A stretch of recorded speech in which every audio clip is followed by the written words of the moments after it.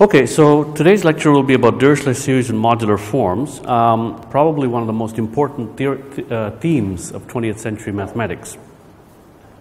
So let me just make general comments. A Dirichlet series, a general Dirichlet series,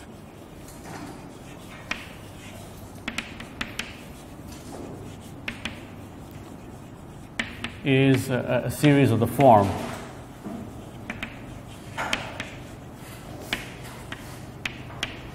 summation n going from 0 to infinity,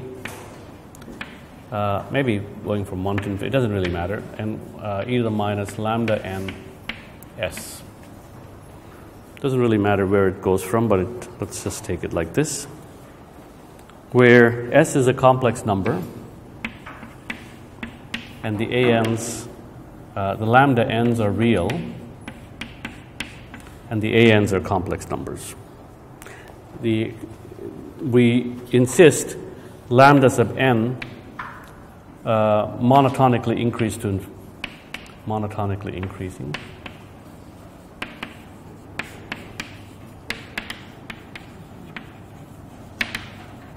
Sequence tending to infinity. So we take such a series and we try to study convergence of these series.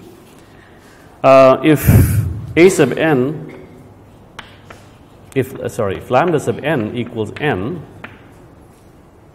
then essentially this series is a power series. The series is a power series in e to the minus s, I guess, e to the minus s. And so in some sense, a study of series of this shape includes the theory of power series, but it also includes the theory of Dirichlet series, because in Dirichlet series we usually take lambda n equal to log n. Then the series becomes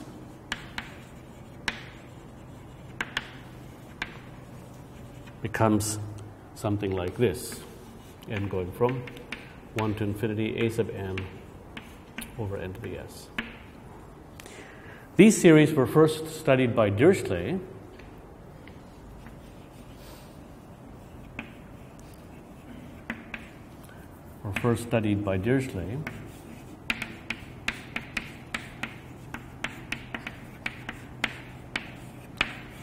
and they're a convenient way of packaging lots of information.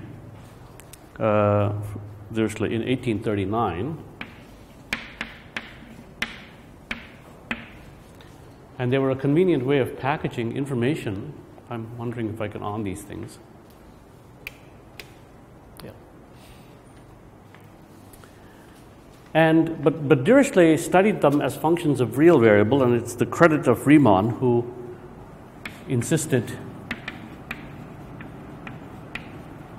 initiated a study of these series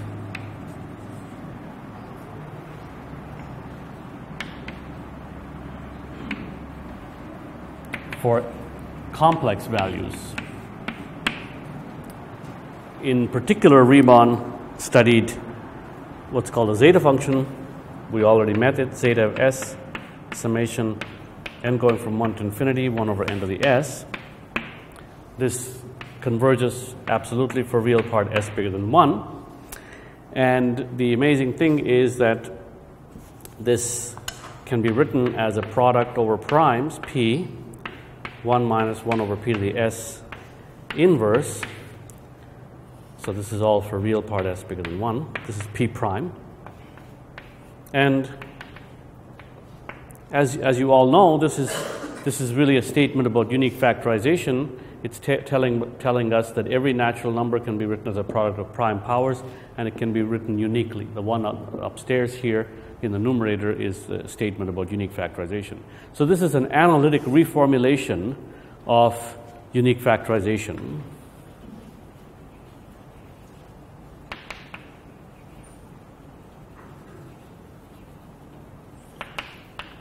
of unique factorization theorem, UFT.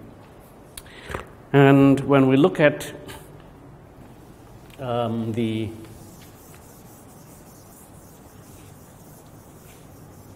contribution of Riemann in this context, Riemann's remarkable paper, which is very short, begins by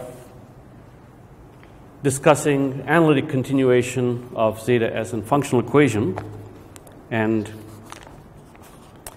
perhaps what is nascent in Riemann's work is perhaps a general theory of studying functions which are multiplicative.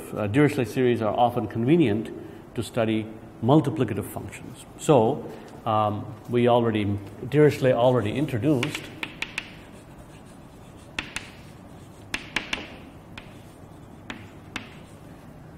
for any character chi.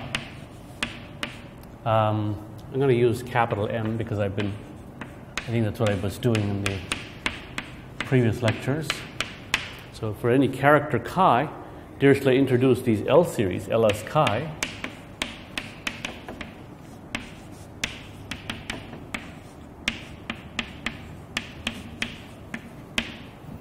and because chi is a multiplicative function, we can write it as an Euler product in a similar way.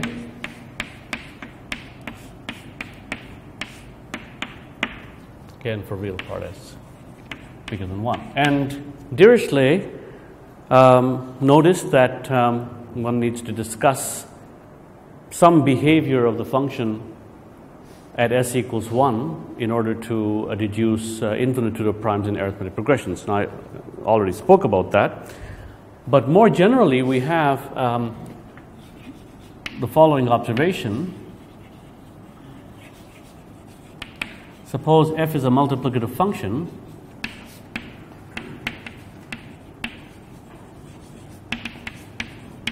i.e. f of mn is equal to f of m times f of n for all m and n relatively prime. Suppose we have such a function, and we can consider the Dirichlet series composed of this function f of n over n vs.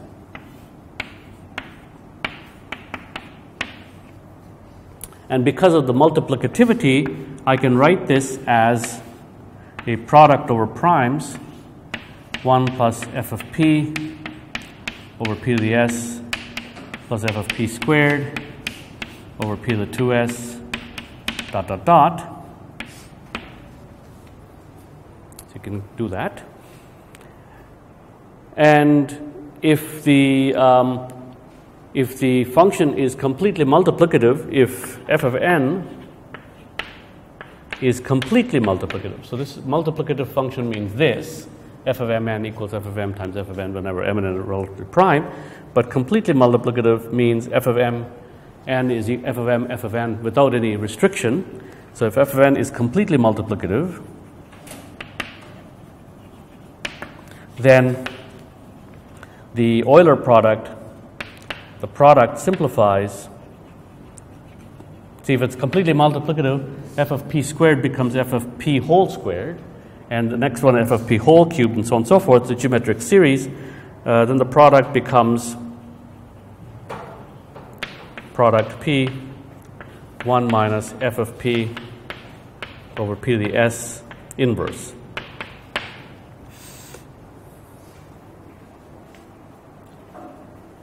Okay. Now, I believe Ramanujan was aware of this kind of fact, and in his paper he does notice that the tau function being a multiplicative, well, he conjectured that it was a multiplicative function, so the tau function, so in his paper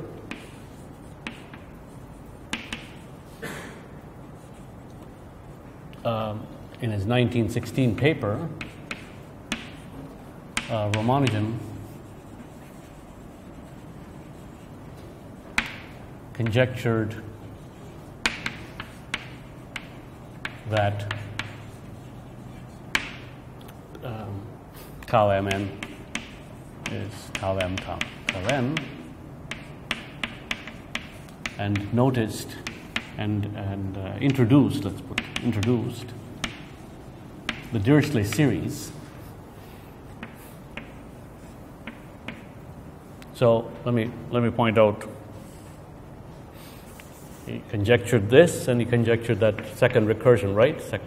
Tau of p to the a plus 1 is equal to tau of p to the a, tau of p minus p to the 11, tau of p to the a minus 1. I mean, he conjectured this these two relations and said, well, if I have these, then the Dirichlet series tau n over n to the s, because it's a multiplicative function, I can write it as product over primes p, 1 plus tau of p over p to the s, tau of p squared over p to the 2s, dot, dot, dot.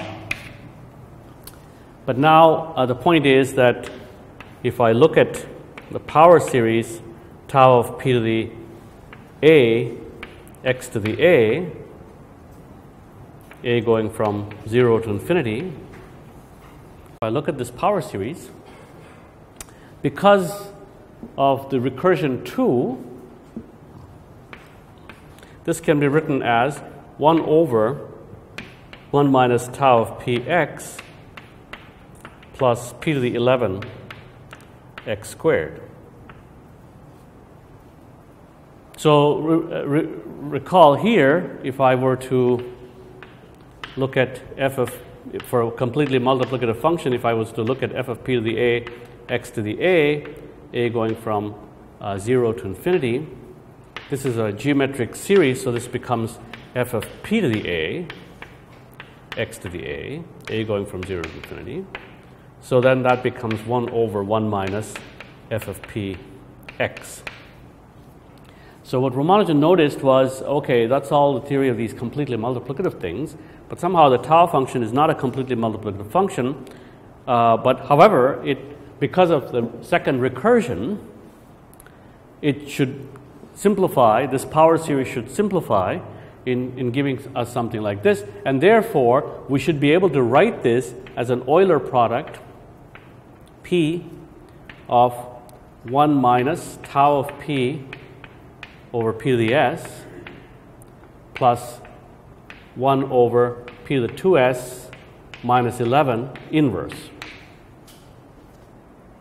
So, in other words, the tau function is associated to a Dirichlet series with an Euler product which has a quadratic polynomial in its definition. Whereas here, it's a linear polynomial.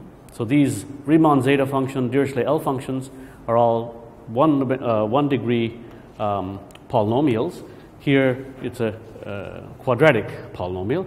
And so this is the tip of the iceberg of a general theory, obviously, and perhaps Ramanujan had some intuition to that in that direction. About 50 years of work in this theme of modular forms and Dirichlet series.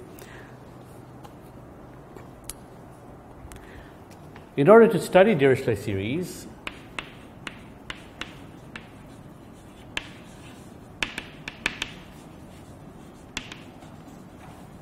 it is convenient, it is useful to have Abel's lemma, which I will leave as an exercise for the tutorial this afternoon. Abel's lemma is a very useful technique, not only for studying Dirichlet series, but probably for studying generally many things in mathematics. So let m be an integer, an, bn complex numbers, a of r summation an m less than n less than or equal to r. Then m less than n less than or equal to r, a sub n, b sub n equals a of r, b sub r minus a of m minus 1, b sub m minus summation m less than or equal to n less than r, a of n, b of n plus 1 minus b of n. So this can be thought of as some discrete analog of integration by parts.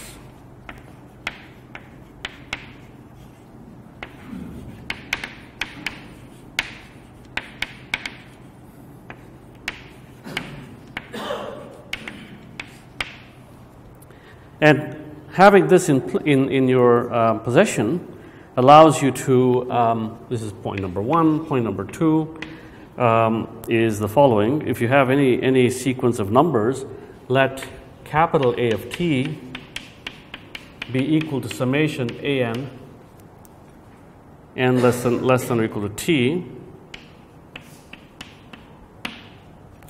then for any differentiable function f,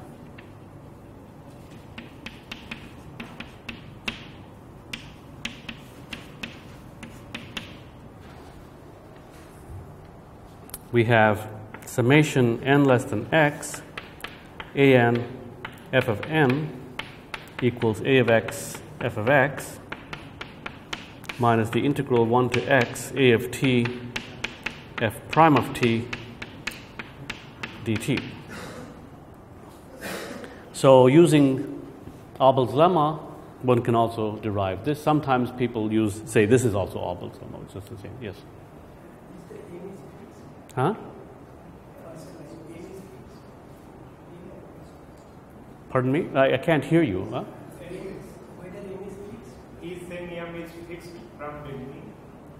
Oh, m, yeah, let m be an integer, let's fix it, yes. Is that the question? Then what is a minus 1? Oh, well, it's a sum up to, okay, right. Yeah, you're right.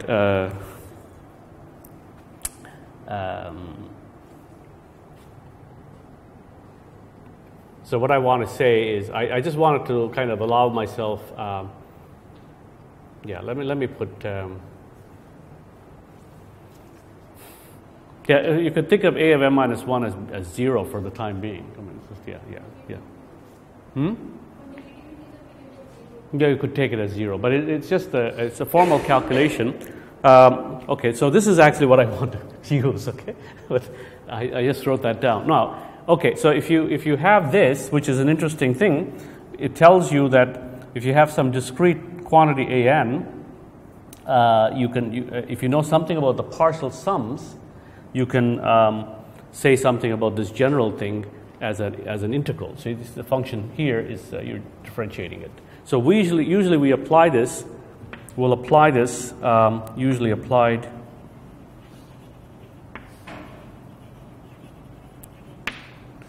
with f of n equal to n to the minus s. I mean, that's the function that we will apply it to, because we'd like to look at a Dirichlet series, an over n to the s, and then we'd get some information there. So let me kind of put this in front of you and say that try to apply it to do the following exercise. Exercise.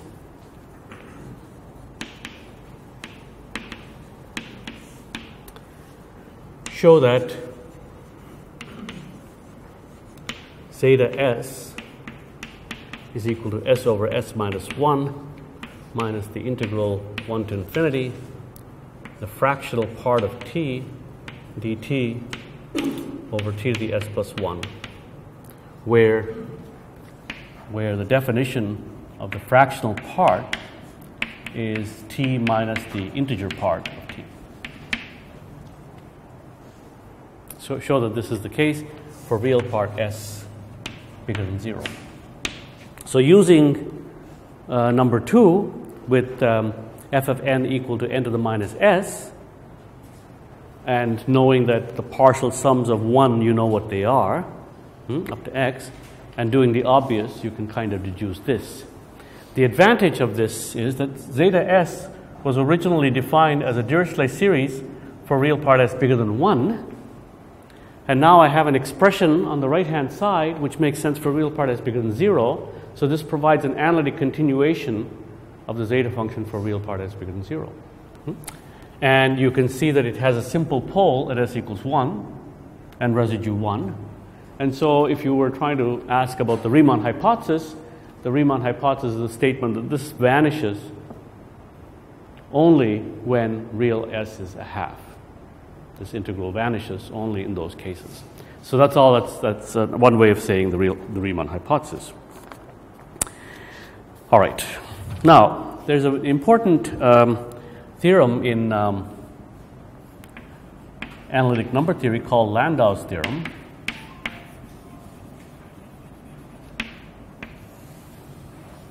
Which I want to discuss. And before I do that, let me just say that the convergence of Dirichlet series is such that we can prove the following lemma.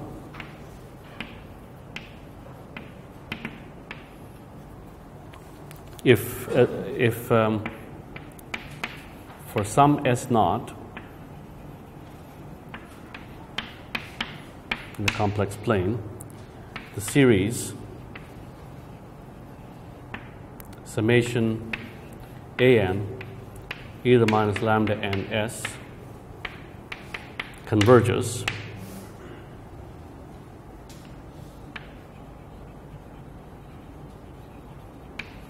for s equal to s naught, then it converges, the series converges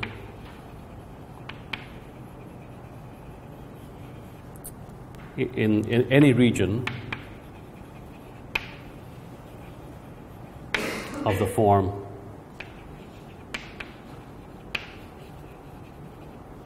real part s minus s naught positive, and the argument of s minus s naught is less than or equal to alpha, with alpha less than pi over 2. In other words, here's a picture. Let me make a picture here.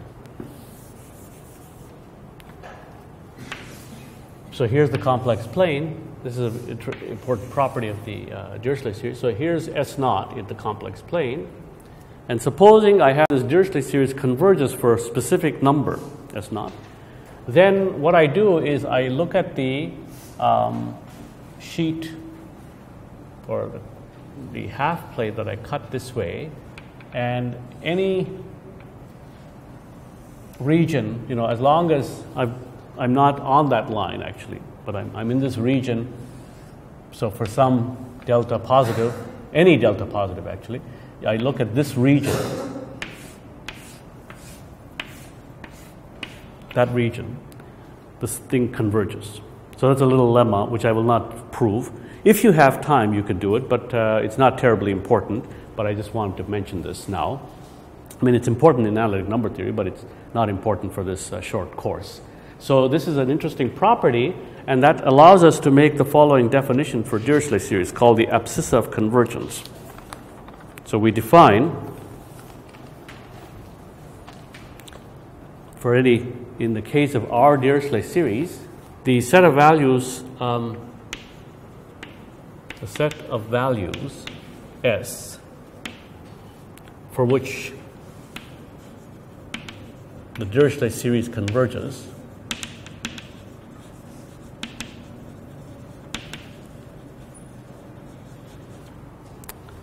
contains the maximal open half plane.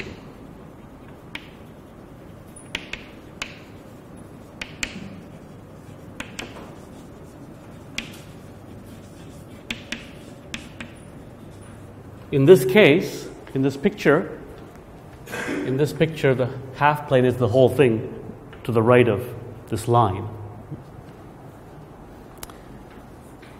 Half plane of convergence.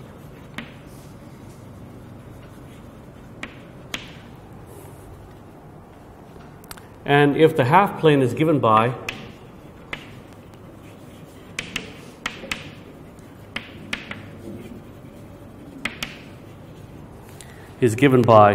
real part S bigger than sigma naught, we call sigma naught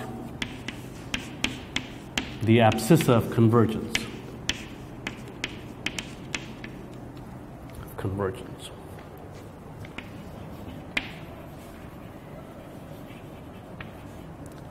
For that Dirichlet series.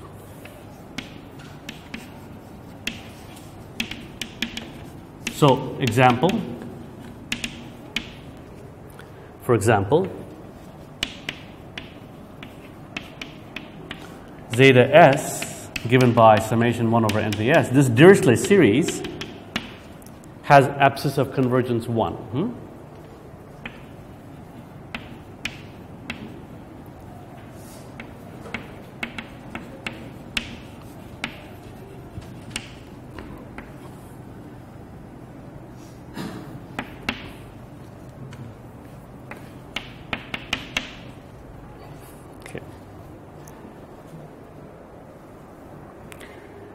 Okay, so now I think I'm ready to state Landau's lemma. So that means that's the largest region in which this thing is analytic. So here's the theorem of Landau.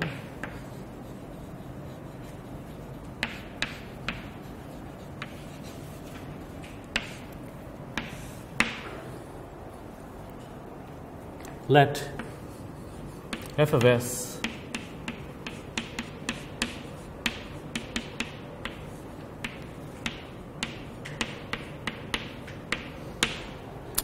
be a Dirichlet series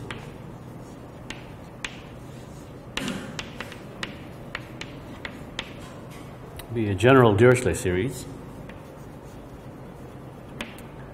with non-negative coefficients.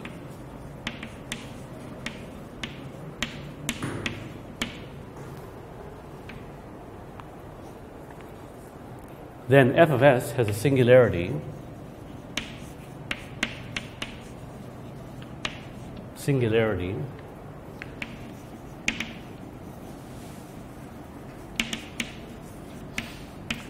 at its abscissa of convergence.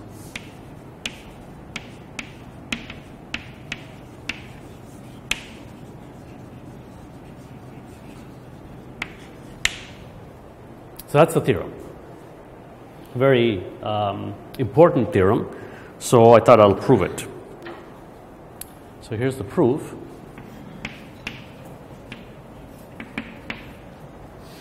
Let sigma naught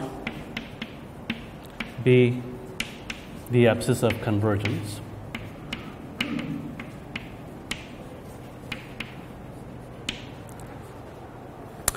Without loss of generality, we may suppose sigma naught is 0.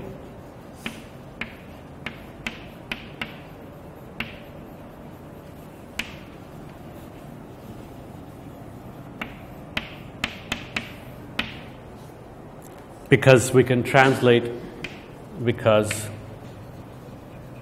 we can change AN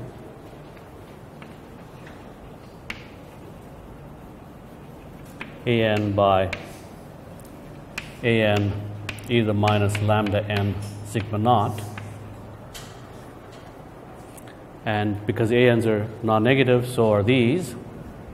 And we can continue our happy way. So we can do that because we can change AN by AN either minus n naught. Okay, so if f of s is analytic, so we're going to assume, so what am I trying to show? I'm trying to show that if the abscissa of convergence is now 0, I want to show that f of s cannot be analytic at that point. So suppose f of s is analytic.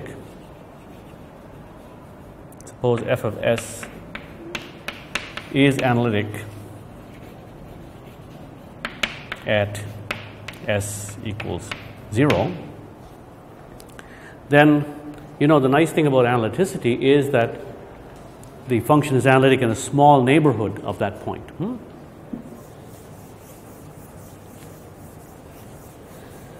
See, analyticity is a very strong statement. So, thus, f of s is analytic in a small neighborhood of 0.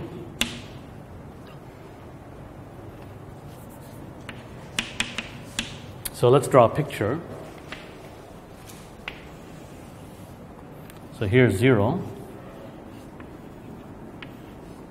And so it's analytic in a small neighborhood. I'm going to make the neighborhood large because I know I'm going to do something I want to keep. Okay, that's the small neighborhood, okay? Now, the point is that, let's see if my artistic skills are good. So that's s equals 1. Then what I want to do is I want to construct a circle of radius something or other so that, okay, that's a circle of radius something or other, okay? That's supposed to be a circle centered at 1. So let me just move 1 maybe there so that it looks like a center of a circle. So I construct a circle such that the little part that jets out of this line is contained in that epsilon neighborhood in which f is analytic. So thus we can find epsilon positive so that f of s is analytic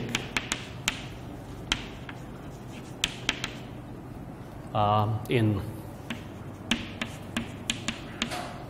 s minus 1 less than or equal to 1 times epsilon. So, yeah.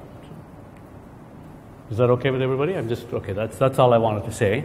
Try to draw pictures properly, but don't get too technical with the picture. Okay, so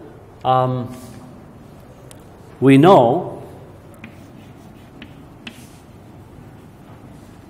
that the abscissa of convergence of the series is 0, and therefore to the right of 0 it converges. So in particular, the Dirichlet series is analytic at s equals 1, so I can write down, we know f of s is analytic at s equals 1, so we can write down a Laurent expansion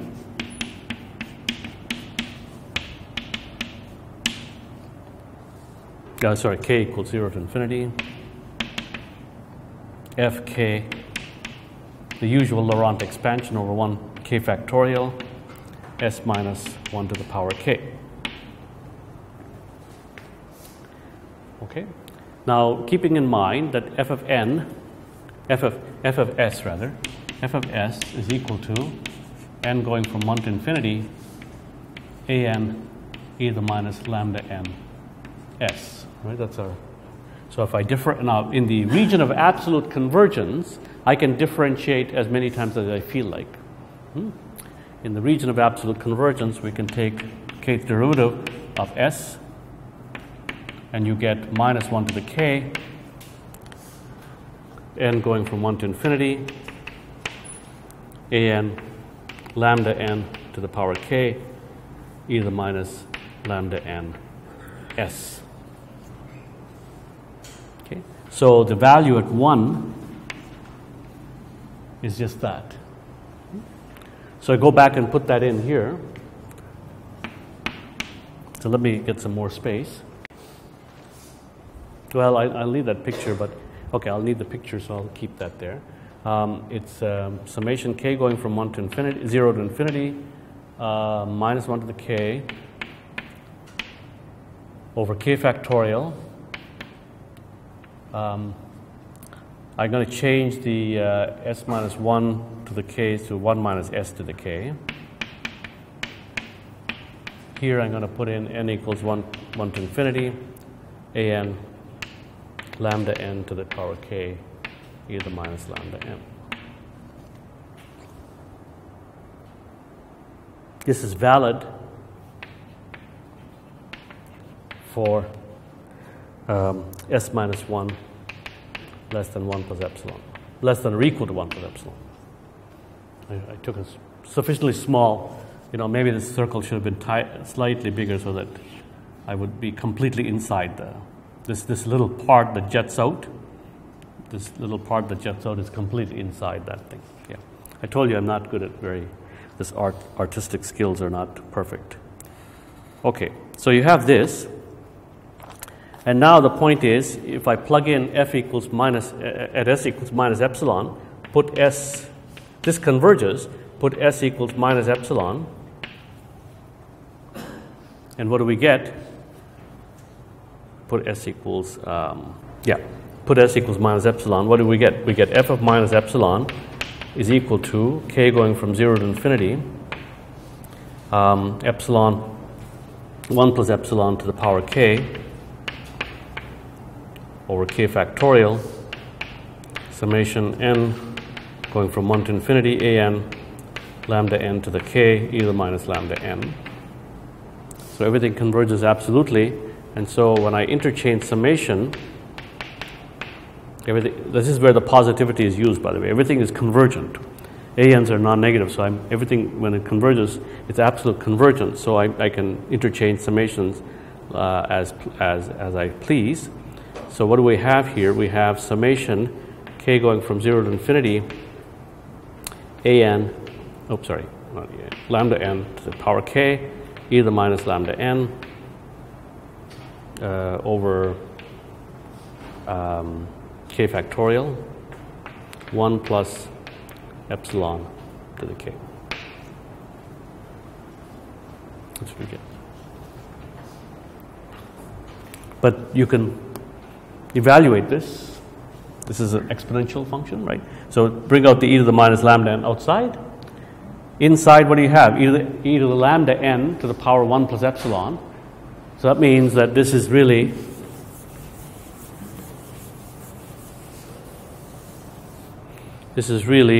equal to summation n going from 1 to infinity, an e to the minus lambda n epsilon.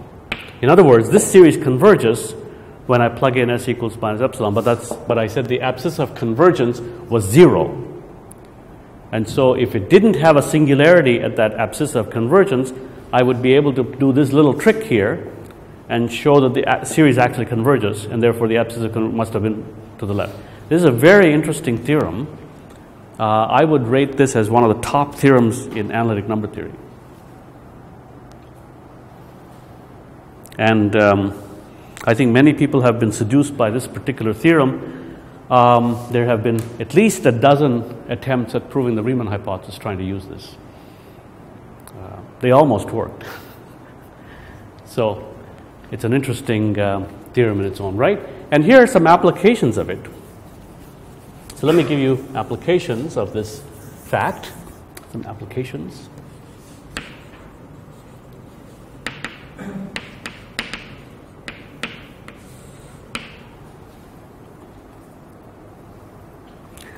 So applications and exercises. So one, sigma sub a of n is summation d divides n, d to the power a, right? That's we introduced that. So exercise number 1 is show that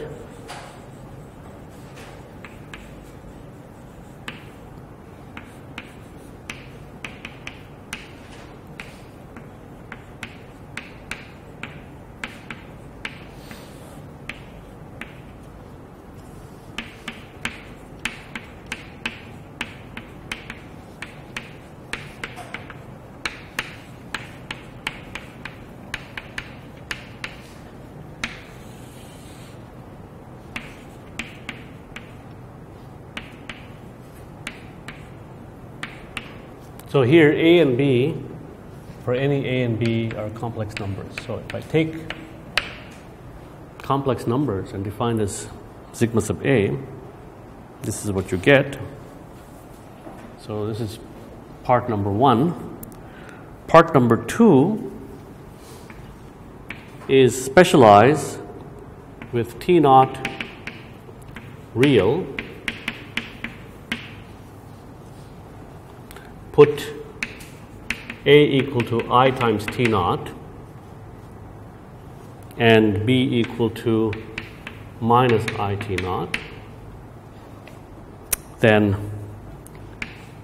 sigma I T naught of n mod squared over n to the s equals zeta of s squared zeta of s minus I T naught zeta of s plus I T naught divided by zeta of 2s. Now in the book, so I just want to point out that in the book there's a typo on page 112. I think I wrote sigma of I T naught of n squared. There should be absolute value squared, not so. Sigma I T naught of n squared should be absolute value of sigma of I T naught.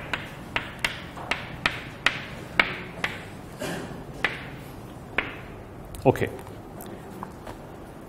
Now let me point. And so this calculation is easy because these are multiplicative functions, and I told you how to understand Dirichlet series with multiplicative functions. You write this as an Euler product, and you do the obvious thing, and then you fiddle around with the Euler product factors, and you, lo and behold, you get this nice little thing.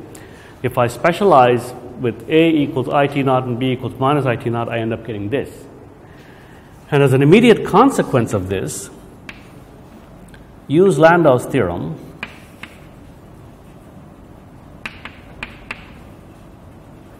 to show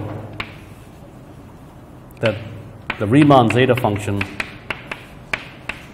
is never zero for all T naught real. It has no zeros on the line real s equals 1. That's because if it did have a zero, suppose zeta of 1 plus I T naught was 0, then complex conjugation shows you zeta 1 minus I T naught is also 0. So you end up getting a double zero at s equals 1. We know it has a pole at s equals 1 that cancels that pole. So the double zero that's introduced here cancels the pole, and this now thing is analytic.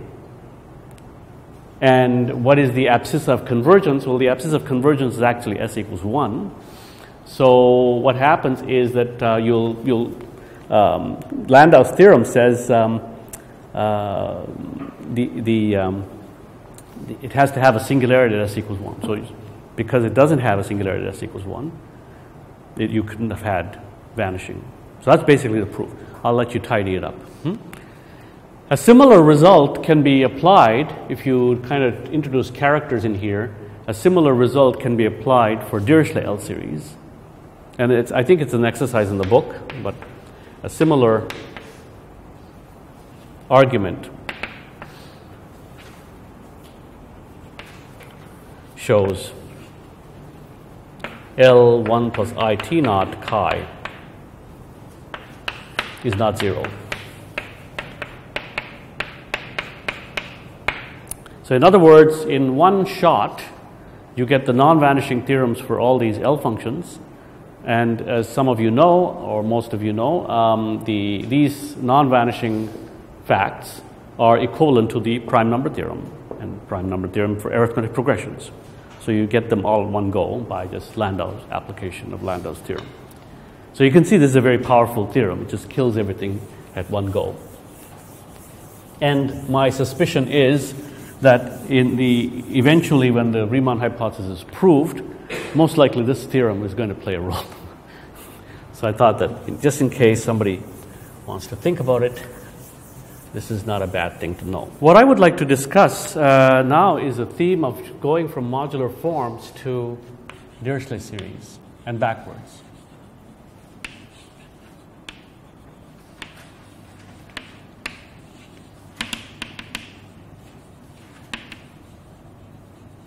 And from Dirichlet series back to modular form. Somehow these two things are interconnected. So suppose, here's a general fact that is essentially due to Hecke. suppose f of t is summation n going from 1 to infinity an e to the minus 2 pi n t. Okay, in my notes I got pi n t. Let's put pi n t. Let's stick to my notes. G of t is equal to n going from 1 to infinity bn e to the minus pi n t.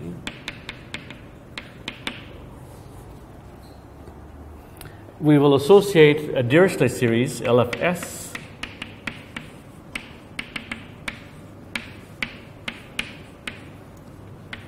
LG of S,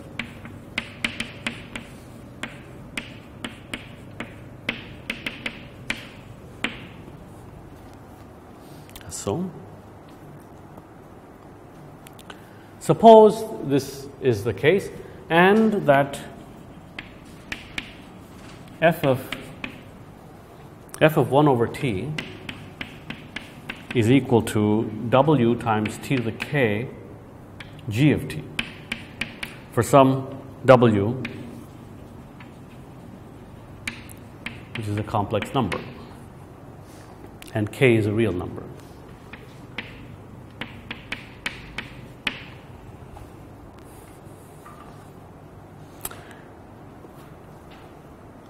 Then, so you see this is like a modular relation.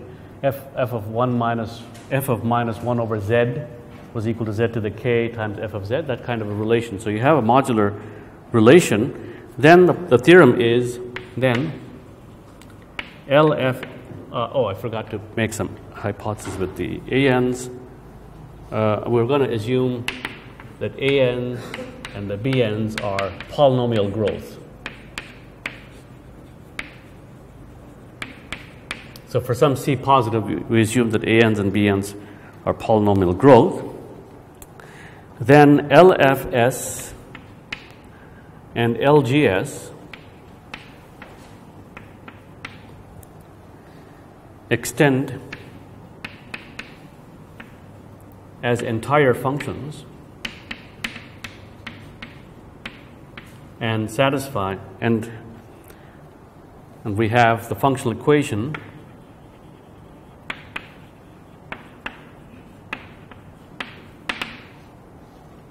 pi to the minus s gamma of s L sub f s is equal to w times pi to the minus k minus s L sub g, oops, I forgot a gamma function, gamma of k minus s times L sub g of k minus s. So if I have a, or you don't even need to talk about modular forms. If I have two power series of this shape, and if I have a functional equation of this kind, immediately I get analytic continuation of these Dirichlet series, and that they have a nice functional equation relating LFS into LGK minus S. This is a general theorem that Hecke observed. And I'm not going to prove it because it's routine calculus. We'll skip it. And if you have time, you can do it in class in the tutorial this afternoon. But I want to highlight this theorem because of the general theme that moves from the world of modular forms into the world of Dirichlet series and tries to move back. Well, this theme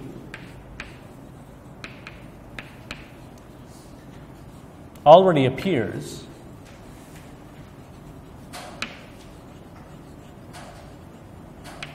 in earlier in the work of Riemann and Hurwitz.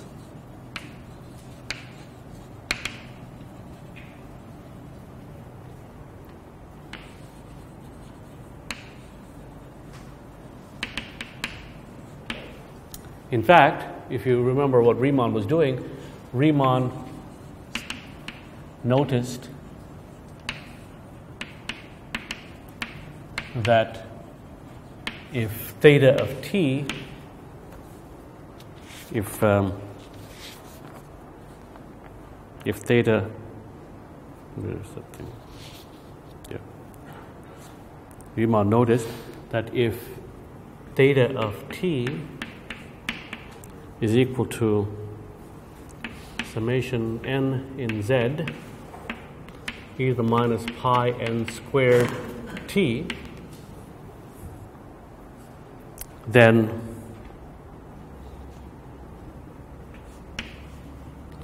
theta of minus 1 over t, sorry, theta of 1 over t, theta of 1 over t is equal to t to the half of theta of t. The way I wrote it, the way I wrote this thing. And this particular thing can be used in this context because you see, you can think of this as 2 times, well, better not make it 2 times. There's n equals 0, so that's 1, and then 2 times from n going from 1 to infinity, an e to the minus pi n t, where an equals 1 if n is a perfect square and 0 otherwise, right? I could write this series in this fashion, and then it is perfectly poised to, in this fashion where f is equal to g now, and k is a half, and all of a sudden I get analytic continuation of what series? The series attached to summation an over n to the s. Well, that's just zeta 2s. So Hecke's theorem includes the analytic continuation and functional equation for the Riemann zeta function. I mean, you just change variables. It's zeta 2s, and you just change variables and get back that thing. Now, the way Riemann approached this is obviously the key. So from here, from this functional equation, you're getting analytic continuation and functional equation of the Riemann zeta function. The question is, can I go backwards? Can I actually go from the functional equation of the Riemann zeta function and go back and get a functional equation for this theta function? And the answer is yes. I'll come to that in a second. It's not 100% yes, but it is yes in this case. But let me point out that Riemann derived star, Riemann derived star or Jacobi derived star using an important theorem in mathematics called the Poisson summation formula.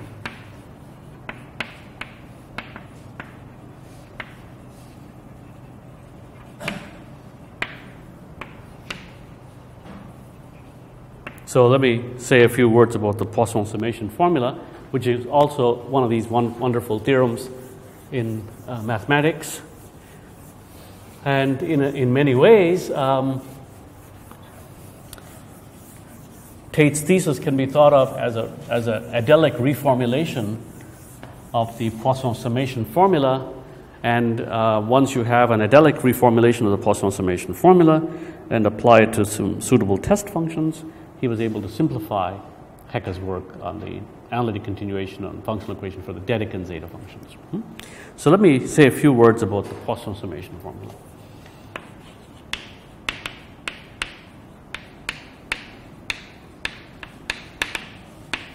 There are lots of ways of stating this thing. I prefer the following because it's neat and clean. If you don't normalize your Fourier transforms properly, the thing becomes messy. So to discuss this, we discuss the Schwartz space.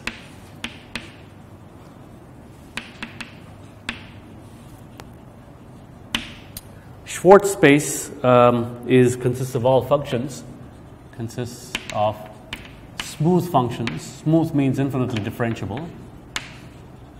Smooth functions f into c complex valued functions from the reals to the complex, such that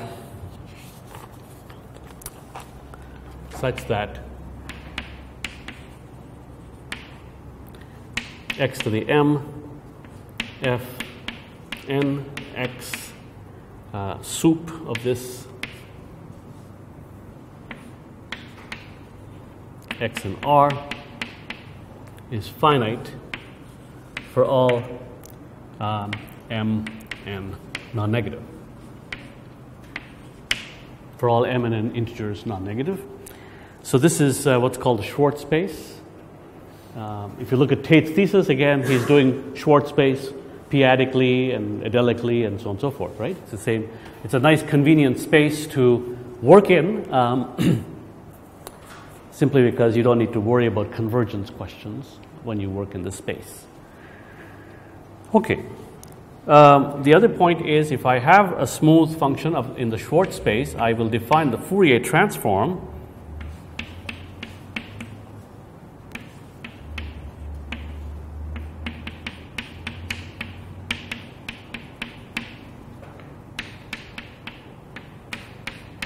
That's the definition of the Fourier transform.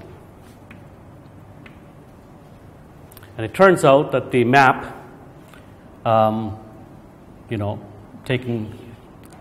can take this map, taking f into f hat is a nice map from the Schwartz space into the Schwartz space. Fourier transform maps functions into the Schwartz space to the Schwartz space. And the Fourier inversion theorem is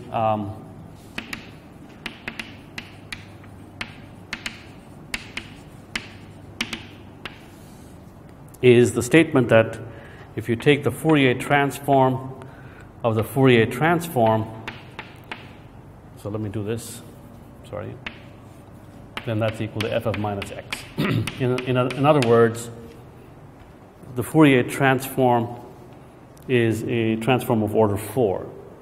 Like do it 2 more times, you get back the function. Okay, so this is the Fourier inversion theorem.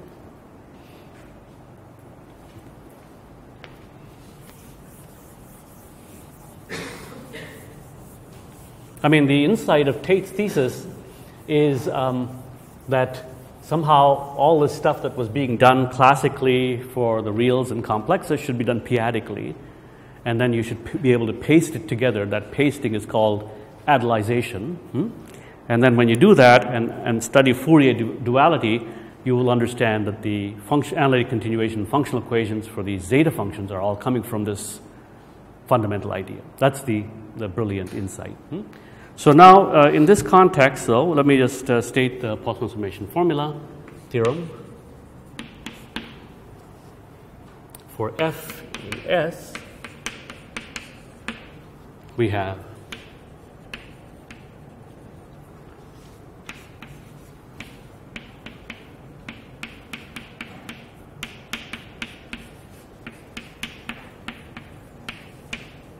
so this is the way I remember the Poisson summation formula.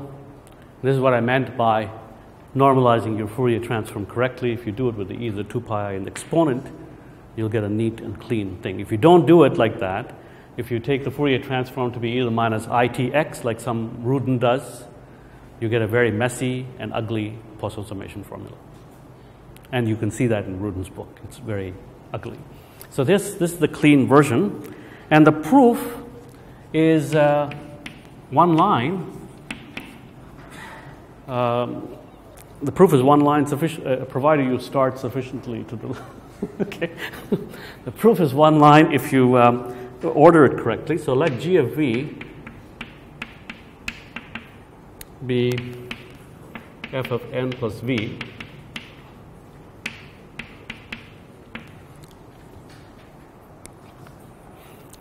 And so it's easily checked that because of all smoothness and the rapid decay that I've cooked into in the hypothesis, this is a nice function. It has period 1. Has period 1, as you can see. If I change v to v plus 1, then that plus 1 there can be shifted to the n and change a variable and you have that thing, right? So we can Fourier analyze it with the usual torus R mod Z. So we can write the Fourier coefficient.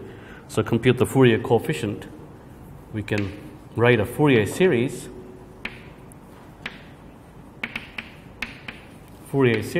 of G.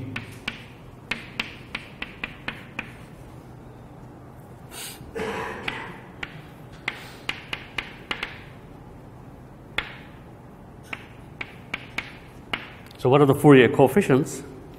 Cn is equal to integral 0 to 1 g of v e to the minus 2 pi I n v, and that's equal to integral 0 to 1. Well, you write down the definition of this guy, f of n plus v.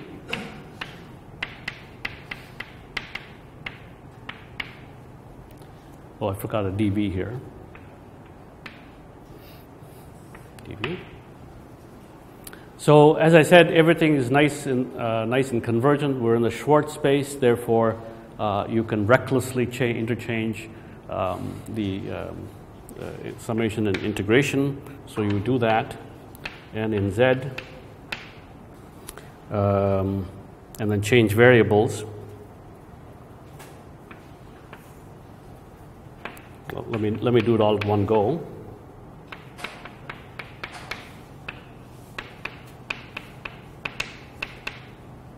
Oops, I changed, yeah, it's okay, dx.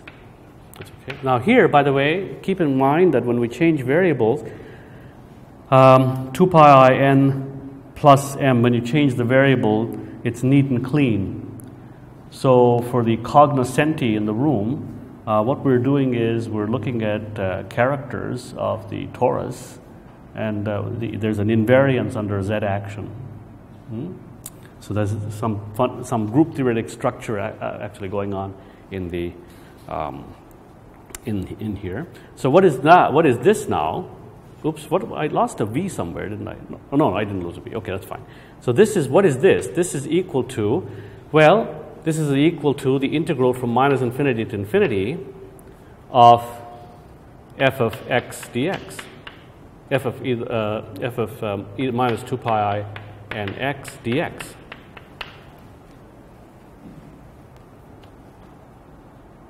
Which is equal to f hat by my definition. Okay?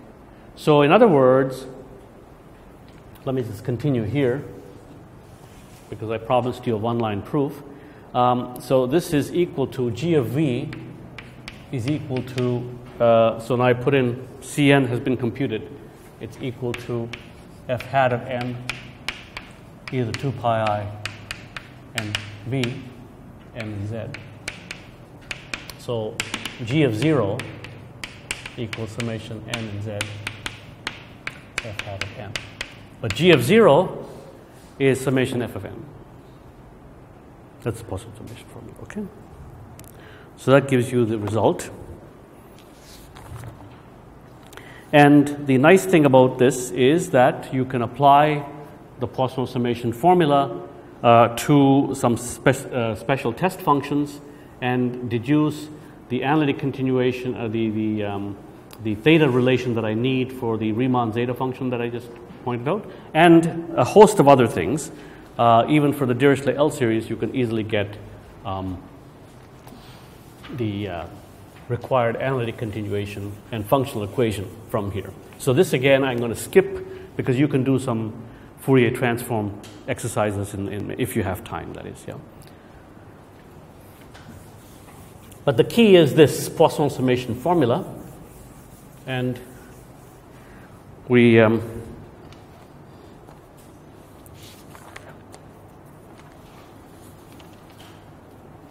yeah, so using the Poisson summation formula,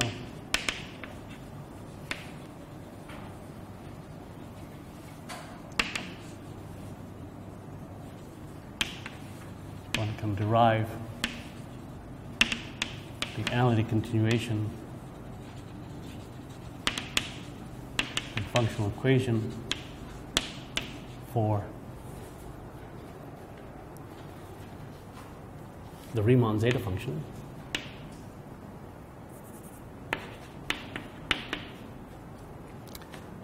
We can do a similar,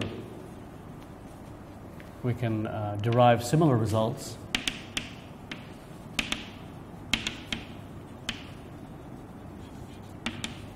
for Dirichlet L series.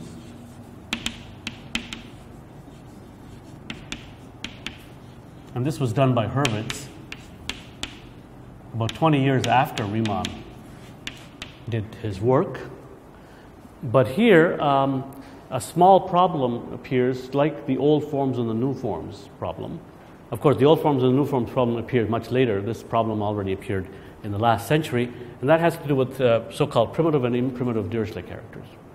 So, just to keep in point, so if I have a divisor of n, I could, on one hand, I could look at a character chi. Oops. From the co-prime residue classes, I have a character chi, like so. But if I have the residue classes which are co-prime to n, I have a natural map. Let's call this a natural map. Any residue class modulo n which is co-prime to n is also co-prime to d because d is a divisor of n. Therefore, I have this natural map, and so I can take the natural map, project it to this thing, and then push forward on this character, and I would get chi star, call it. Okay, so I've given you a character of z mod n z star obtained in this funny way. Okay, so these are called, if d is strictly less than n, such characters are called imprimitive. If d is strictly less than n, such a character is called imprimitive. So you could have, in essence, this is not a character really coming from z mod n z star. It was coming from a lower level. That's the idea. So these primitive characters and imprimitive characters are analogous to for old forms and new forms that I talked about yesterday. So if chi is a primitive character, so in order to study analytic continuation and functional equations, we must confine ourselves to primitive characters. So we say such character is imprimitive. Otherwise, we say the character is primitive.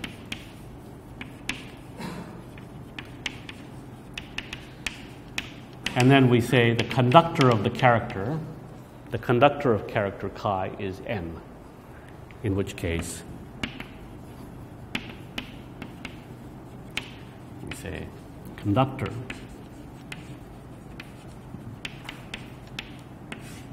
of chi is n. So we have to make a differentiation between these two things because the conductor starts appearing in the functional equation. So here are the theorems.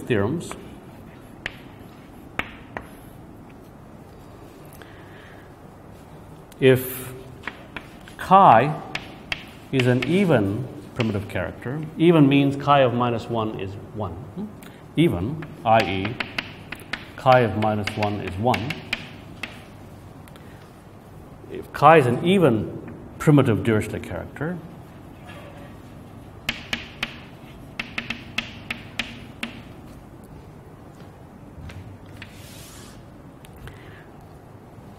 modulo n, then Cs chi equal to pi to the minus s over 2, n to the s over 2, gamma s over 2, ls chi admits an analytic continuation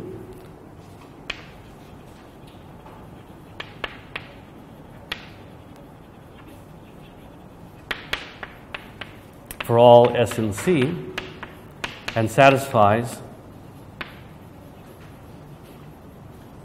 the functional equation C1 minus S chi is equal to W C S chi bar,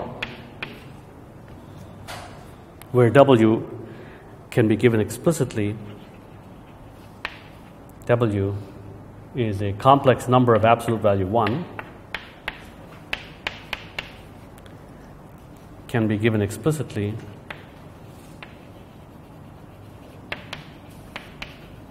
in terms of Gauss sums.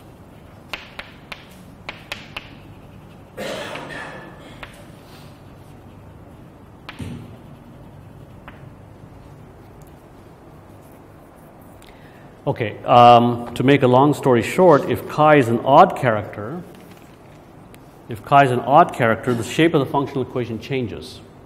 The gamma s here is replaced by gamma s plus 1 over 2. But you have a similar result. So let me just put dot, dot, dot, and you can look at the book what the situation is for odd characters. So there are these differentiations. One, odd characters and even characters, and primitive characters. This, we need to make these distinctions in order to come up with a viable theory.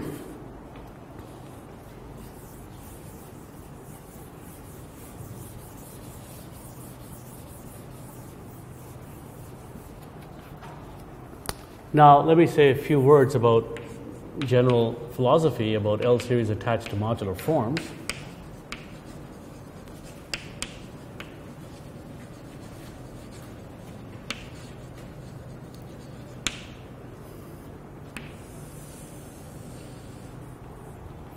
If F is a cusp form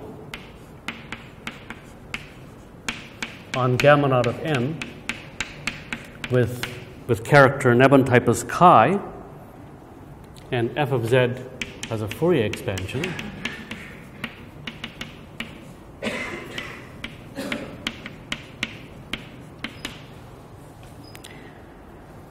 then, as I mentioned yesterday, G equal to F slash the Atkin-Lehner involution Wn, so Wn was equal to 0 minus 1 n0. This object again lives in Sk gamma naught of n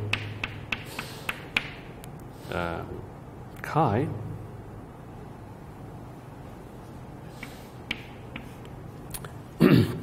And it turns out that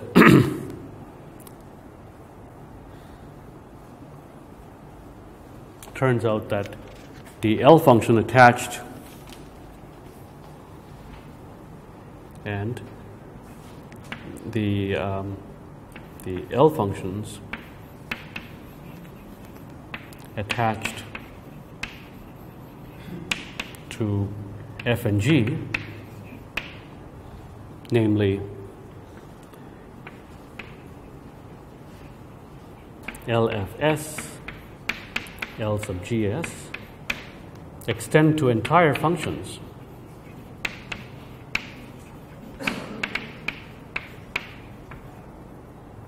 And satisfy the functional equation lambda f of s is equal to I to the k lambda g of s, k minus s, where lambda f of s is equal to root n over 2 pi to the power s, gamma of s, LFS. And lambda g of s is the same thing with f replaced by g.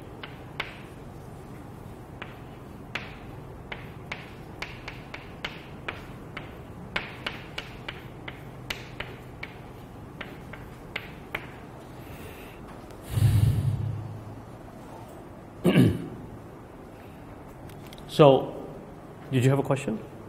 Okay. So what we have here is, if you have the modular relation, you're able to you get analytic continuation functional equation. So the question, which is an interesting question in mathematics in general, is the converse true? Can I go backwards? supposing I had analytic continuation and a functional equation, is there really a modular form in the background? That was the question that Hecke had, and he could actually answer it in the case of the full modular group. If the function really looked like level 1. Notice, by the way, with all these objects, because the modular form lives on level n, the level seems to appear in the functional equation. So somehow the functional equation encodes the level where it's coming from. Because I'm running out of time, and there's usually a class after this, let me just say that using inverse Mellon transforms,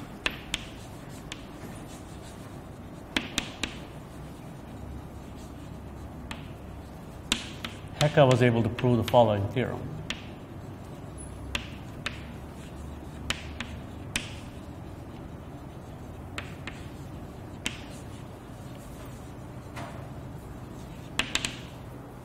Suppose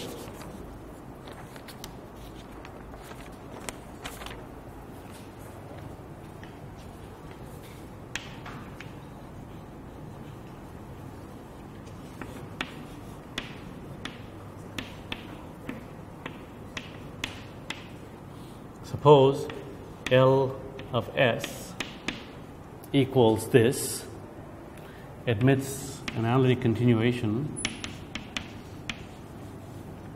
or let's say extends to an entire function,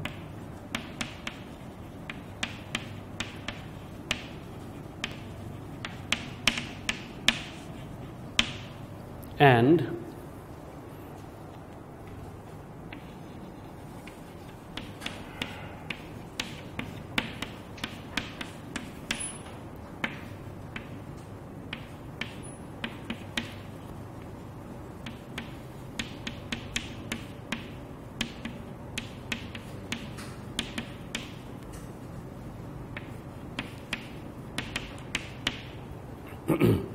actually, I think he didn't have the W there.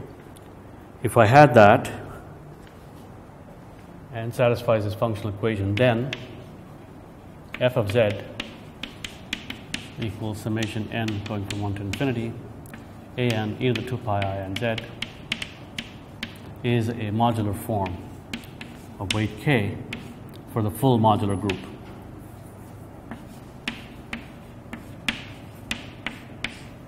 That's because the functional equation with the inverse Mellon transform, so the idea of proof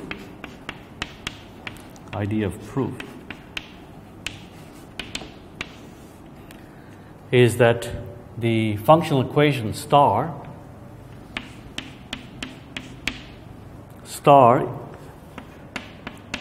via inverse Mellon transform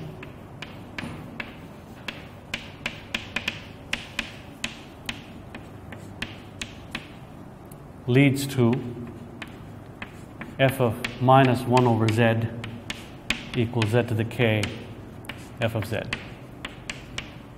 Leads to that thing. So what does that mean? It means that on one hand, f of z plus 1 is equal to f of z. On the other hand, f of minus 1 over z is this other thing, this other thing there. So in other words, f satisfies because SL2Z is generated by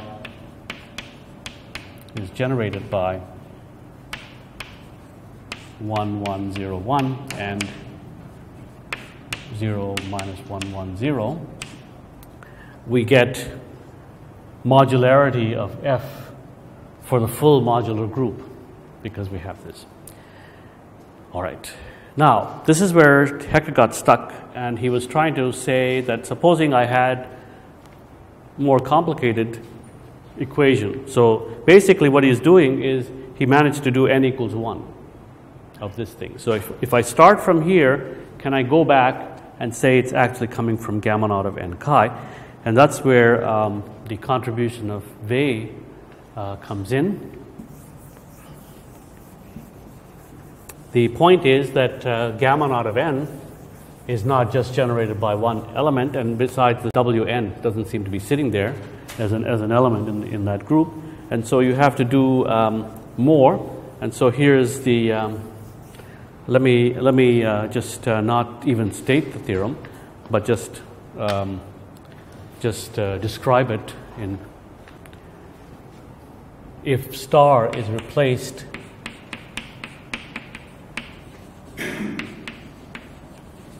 by a more complicated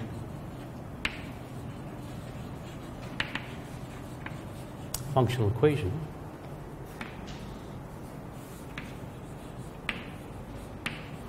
what can we say? Well, forget the more complicated functional equation. Supposing 2 pi to the minus s is replaced by, for example, 2 pi to the minus s is replaced by root n over 2 pi to the s. I mean, that's which is basically, we'd like to say that something comes from gamma naught of n. And this is essentially the Bayes' converse theorem.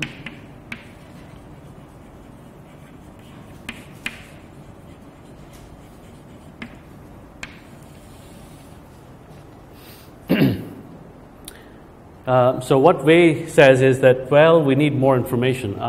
So Bayes' converse theorem basically says that if for every primitive Dirichlet character chi,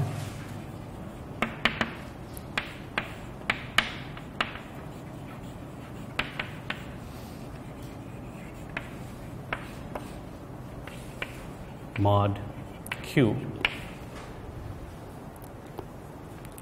we have analytic appropriate, I'm not going to write it down because appropriate analytic continuation and functional equation for the L series, for the Dirichlet series,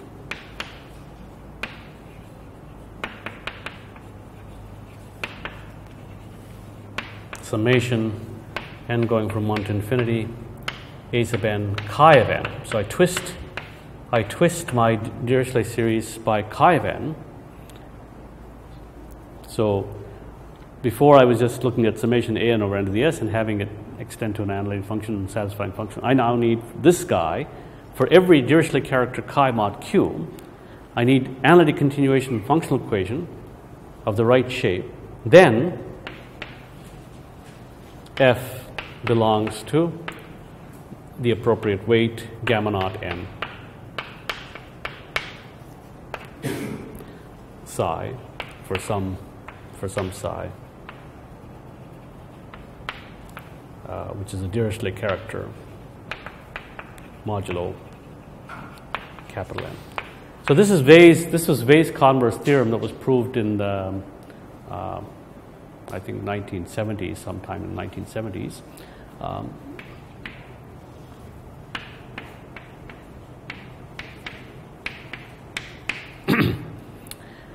And there were two reasons why I guess Bayes was interested in this, and that was this modularity, the Taniyama-Shimura conjecture, where you had an L function of an elliptic curve. You'd like to say the L function comes from a modular form of A2. That was Shimura-Taniyama conjecture. So how are you going to identify something coming from a modular form? And so he introduced this in this fashion. Later on, Razar, who was a student of Shimura in the 1970s, I think 76 or so, thereabouts, showed that you don't need this hypothesis for every Dirichlet character q. I think for every Dirichlet character chi mod q with q less than capital N will work. So from an infinite collection of checkings, he managed to reduce it to a finite number of checkings. And so that more or less gives a precise version of Bayes' converse theorem. And now this particular theorem has taken off in the Langland's program, and people in general ask, well, if I have some Dirichlet series, is this the L function that's attached to an automorphic representation a la Langland's? And that whole chapter in mathematics is called converse theory. And it's a big active area of mathematics. So I think that more or less summarizes chapter 9 for your benefit. And hopefully one more lecture and a few exercises in the tutorial would help to consolidate your understanding of this very important topic. So in the last lecture, I'll just kind of give you a potpourri of things and tie up the loose ends. And that's about it, I guess. Well, yeah.